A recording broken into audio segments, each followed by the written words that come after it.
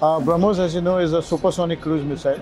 It's a universal missile. So what we are showcasing here is the weapon system, how it can be mounted on small missile boats, bigger ships, frigates, destroyers, submarines, as well as the mobile autonomous launcher, which is used for the shore-based weapon complex, and also the BrahMos installed on the aircraft, the BrahMos Air version, and also the futuristic BrahMos NG.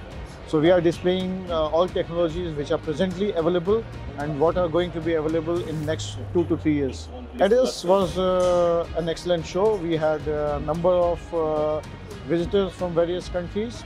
Of course, all the 3 chiefs, including the Chief of Defence Staff from Philippines, visited us.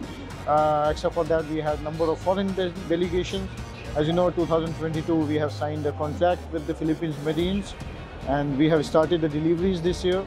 So we met a lot of our present customers and also futuristic customers.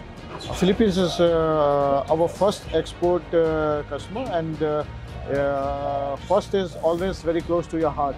So we are taking all measures and leaving no stone unturned that we deliver the best system and the best of technologies and support to them.